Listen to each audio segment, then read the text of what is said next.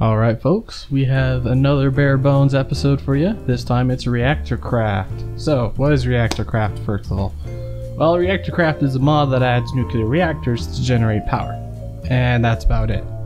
Its sole purpose is to provide lots and lots of power for whatever you need. So, there's a couple different kinds of reactors within reactor craft. As such, there is an actively cooled reactor. So in an actively cooled reactor, water will flow into it. It will then boil that water into steam, and then the steam gets piped off to some turbines. A passive cooled reactor doesn't use any water or steam, and therefore is passively cooled by the environment. So the most efficient reactors are obviously going to be the actively cooled ones, because they can produce more power with the amount of heat that they're generating, which is where these big old turbines come in. So this little reactor, which mind you is not even all the way used, only 4 of these control rods are not inserted, is powering twin turbines producing about 27,000 RF a tick. And when you're producing, what is that? Something like just a little under 56,000 RF a tick at a cost of about 0.1 millibuckets, which is literally 0.1 thousandth of a ingot per tick. It's quite efficient. It's very efficient. So really, these reactors don't need a ton of fuel at all, and most of the time you can mine the uranium that you need. So let's look at the interface really quick.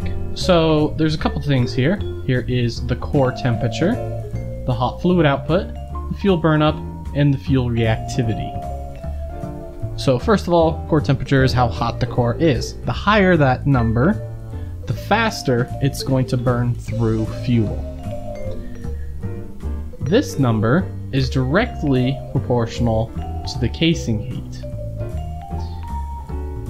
So this reactor is actively cooled by fluid such as water, which is superheated by the core. Well, it doesn't really affect the core directly. The core has to go to the case where the water is being heated up. And then the fuel burn-up rate is at which the rate is used. And the fuel reactivity, how heavily irradiated the core is. The higher the number is, the less fuel burn-up there is. And then there's the core fuel stats, which shows all the fuel in there. And then there's the case heat, which is where most of the power comes from. And then there's the core heat again, as well as the charge. Then there is the water input and the water output. Pretty self-explanatory. In a passive reactor, you really want these two as close as you can. You really want them as close as you can regardless, but especially in a passive reactor. So how do we get those numbers to change? Well, we can change the configuration. So currently we just have a 2x3 column of fuel cells right here. And these are what they look like. Now, if you put these fuel cells next to each other, this increases the reactivity and reduces fuel burnup. However, if you have too many together, it can actually cause the heat to not be properly distributed, in which case you will need to fill it with a liquid. So the best liquid to fill it up with is gelid cryotheum. So what we can do is we can literally just break down some of this, fill it up, slap this button, and then we notice that we're producing about the same of everything. However, the core heat and the casing heat are much closer together, meaning we're burning less fuel, but it's more efficient. And you can fill it with all sorts of other liquids like water, redstone, and enderium, or resonant ender if you want to call it that way. So this is kind of an interesting setup. Now we can obviously take this a bit further and show you a passive reactor. Now passive reactors don't use turbines. They simply they don't use them. So their main priority is really just producing some power just as a side note. typically you're going to build a passive reactor if you are not needing a ton of power. Say let's say you put a digital miner in the nether. That would be a perfect use case scenario. So we just build it like so, stick that in there, like that, and then we get some more cryotheum.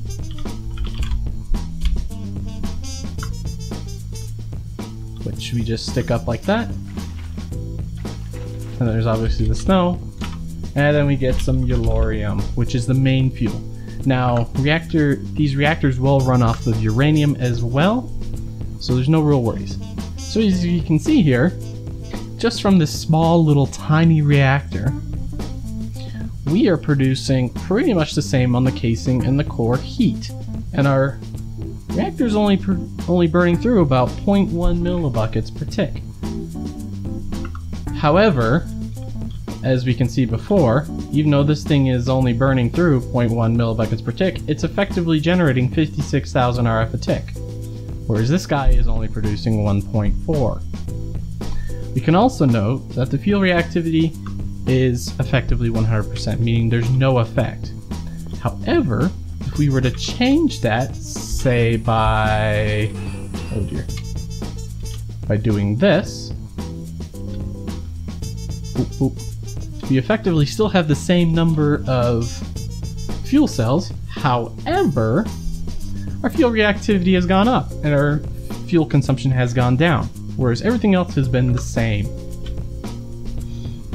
So there's a lot of cool tricks that you can employ here. You can make certain groups that increase the fuel reactivity and decrease the fuel output, but you want to make sure that what you're gaining in the radiation, you're not losing in the core heat. Now, there is one important note. The radiation travels only in cardinal directions, so it doesn't do diagonals, but it'll only go in straight lines. And another thing is the turbines themselves. There's a lot of things that denote what a turbine does. So within the turbine, if we want to open this bad boy up, we can see that there's turbine rotors and turbine blades. Now, a turbine blade can only handle 25 millibuckets of steam per tick, so it is important that you don't try to shove more steam in there than it can accept. Currently, turbines only accept 2,000 millibuckets per tick. So, if you take 2,000 divided by 25, you get 80, meaning the max number of rotor blades that would be effective would be 80, which is exactly what we have here. And then, where the power comes from is the coil, or also known as the donut over the rotor.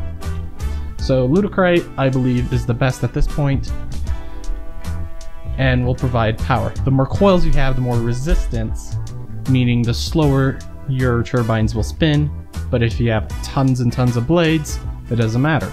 So this is one of the most effective setups I've found so far, but we're not going to go too much into that because, well, this is just a bare bones episode. So anyways, that's kind of a brief overview. You can have Reactor Craft installed into vanilla Minecraft and everything will work as it should. However, there really wouldn't be a point. Which is kind of different to what Nuclear Craft is. Nuclear Craft, there is somewhat of a point even in vanilla Minecraft. You can experiment. But this, there's literally only one type of fuel you can use, and that's uranium, or maybe the plutonium that you get later, which is effectively, well, plutonium. Anyways, hopefully you enjoyed that and you actually learned a little bit something. And remember, it's your choice to be offended.